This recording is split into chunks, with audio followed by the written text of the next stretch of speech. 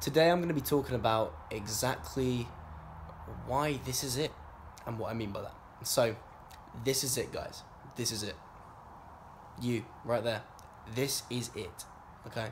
This is all we have in life. As achievers, we often get so caught up in our vision of the future and attaching so much to the future that we forget that all we have is the present moment. Okay? And more importantly than that, well, there's nothing really more important than that, is there? You know, all we've got is the present moment. But additionally, people think that when they achieve a goal, when they reach a certain reality, that they will be happy. That they will be happy. Then they will be fulfilled. Okay? Now, what that does in your brain, and I've spoken about this in other videos, is it trains your brain to literally it strengthens synaptic pathways in your brain, neurological pathways in your brain, and it turns them from pathways into highways, right? And these pathways are the pathways that are saying, I'll be happy when, I'll be happy in the future, I'm not happy now, I'll be happy in the future, I'll be happy in the future. So when you arrive at your goal, your destination, your future, your brain is wired to still be, I'll be happy in the future when I hit this goal. And then you're like, why am I not happy? And then that's why lots of people get depressed when they hit a goal. Because they're like, well, I thought this would make me happy. It won't. You must express gratitude for what we have now and realize that all we have is the present moment if you do want to be happy. I was reading a book earlier, Self-Reliance. Well, it's not a book, it's an essay by Ralph Waldo Emerson. And in it, he talks about the folly of men who look back and lament the past, or look forward to the future with glee, when all that exists is the present moment. Another text you can check out is A New Earth by Eckhart Tolle. The audiobook is excellent. I highly recommend it. So, in fact, I have the book here. I want to find the exact wording for you guys because it's very good. I've got my cat here, just chilling. And my other cat there, just chilling. So, he talks about oh yeah, this is nice, right? So,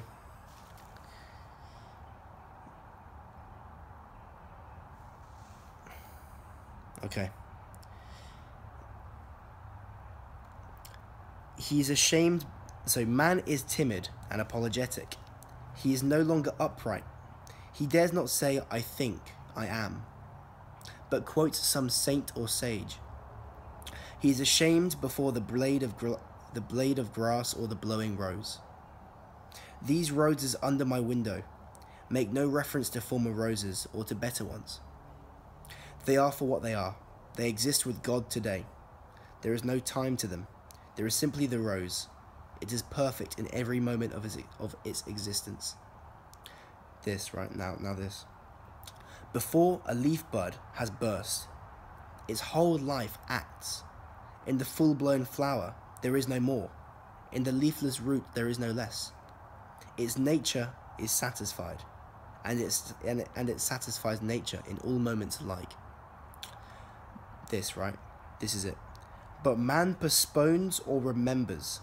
He does not live in the present, but with reverted eye laments the past, or, heedless of the riches that surround him, stands on tiptoe to see the future. He cannot be happy and strong until he too lives with nature in the present, above time. I'm going to repeat that last bit again because it's really powerful and it encapsulates what I'm saying in this video. But man postpones or remembers. He does not live in the present, but with reverted eye laments the past, or heedless of the riches that surround him, stands on tiptoe to foresee the future. heedless of the riches that surround him now, stands on tiptoe to foresee the future. He cannot be happy and strong until he too lives with nature in the present, above time. So guys, so you watching this video, don't let this be one of the videos where you watch and you do not change and you do not take action. If this resonates with you, if this is reaching you at a time in your life where you are ready to receive this and this resonates with you, then I invite you to actually incorporate this into your way of living. Because it is one thing to say, this is it, right? I got this from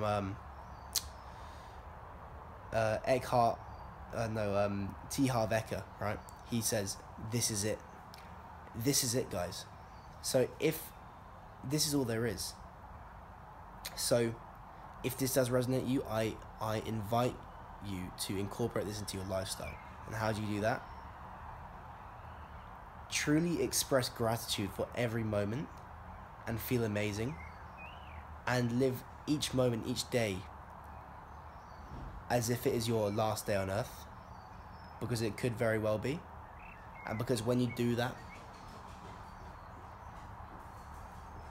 you'll be living from a place of, I'm enjoying today for what it is. And you'll find you'll be inspired to work, right? People fear, oh, but if I live completely in the moment, if I don't continually look at the future and, you know, use pain as motivation, use pleasure of the future as motivation, if I don't do that, then I won't work. It doesn't work like that. You will be inspired to work. When you don't do anything, you'll be inspired to work. It is in the human psyche to work. So that has at least been my experience, and many others as well. So try it, guys. Try it. And I'll talk to you in the next video. Just put down in the comments quickly exactly how you're going to incorporate this, right? If this does resonate with you, and if you've got any other ideas you want to put in the comments, feel free. And I read all the comments, I reply to the ones that are relevant. I engage in discussion, I help you guys out. So just put them all down in the comments below, and we can talk. So until next time, have a great day. I love you, and just keep killing it. Keep loving life. I'll see you soon.